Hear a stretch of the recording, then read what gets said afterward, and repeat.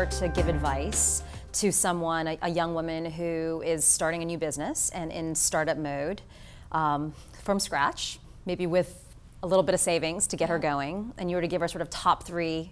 pieces of advice, what would those 3 tips be? My first thing is right now, like running a startup is like very in vogue, if you will, and I would say don't take any leap to running your own business until you put in the legwork to make sure it's going to work.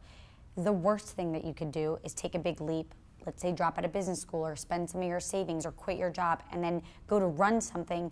but you're not sure if it's going to work. And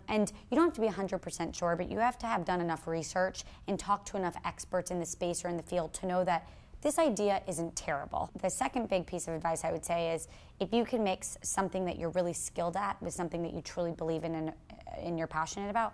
that's what gives that extra little edge where I'll stay a little bit later even when I'm so bone tired, or I will make us triple check something that doesn't need to be triple checked because I just want to make sure it's that right, or wake up at 4 o'clock in the morning to do TV interviews even though I haven't slept, and it's just because I believe in it. And I know when I'm 90 and I look back at my life, I'm going to be really proud of where I am, even if we don't have one more day of success. And then the third thing I would say is have a really good group of people around you to support you that are not involved in the business, because sometimes you just need to come home and you just need like a hug because you had a terrible day, or you need like chocolate chip cookies, which are a really good cure if you're having a bad day. Absolutely. Like a bucket of wine.